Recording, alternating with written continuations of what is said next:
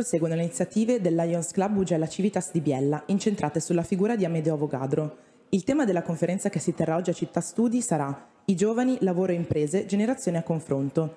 Noi del Liceo Avogadro di Biella abbiamo organizzato alcune interviste ai relatori. Vediamone un estratto. Che consiglio darebbe a un giovane imprenditore? Il consiglio che do è quello di osare. Io penso che chi faccia impresa debba impegnarsi in particolare a tramandare dei valori, sono i valori della cultura d'impresa, la passione per l'innovazione, la fiducia nel progresso, ma poi anche una certa attitudine al rischio, a rischiare. Secondo me più si è giovani, più si può rischiare. Bisogna imparare sin da subito a scegliersi i giusti compagni di squadra, anche con diversi livelli di esperienza, diversi percorsi, perché penso che lo spirito imprenditoriale, l'attitudine imprenditoriale la si possa coltivare solo così, solo partendo da qui, da una maggiore propensione per il rischio. E oggi è qui come presidente del complesso di Città Studi. Ci può dare un bilancio dei primi giorni qua? Diciamo un bilancio molto positivo.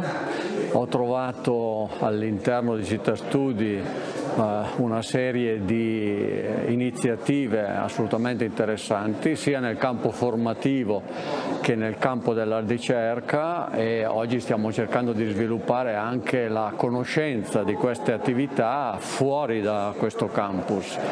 In realtà oggi Città Studi è un campus di servizi formativi per lo sviluppo del territorio, quindi dobbiamo puntare su tre aspetti: la formazione, la ricerca e la divulgazione. Queste sono le aree su cui lavoreremo nei prossimi giorni, nei prossimi mesi, nei prossimi anni, proprio per cercare degli nuovi stimoli a questo. Secondo lei, quanto è difficile per un giovane al giorno d'oggi avviare una start-up? Io sono convinto che tutto nasca dall'idea e dal fatto che si creda in una certa idea. I giovani sono quelli che ci possono dare, a noi adulti, io lo vedo facendo lezioni anche all'università, mi provengono degli stimoli rispetto a cose a cui non avrei mai pensato se non fossero stati i miei studenti a sollecitarmi. Che noi adulti abbiamo bisogno delle leve più giovani, perché sono quelle che sanno guardare e sanno proiettarsi verso il futuro, perché inevitabilmente noi tendiamo a guardare al passato.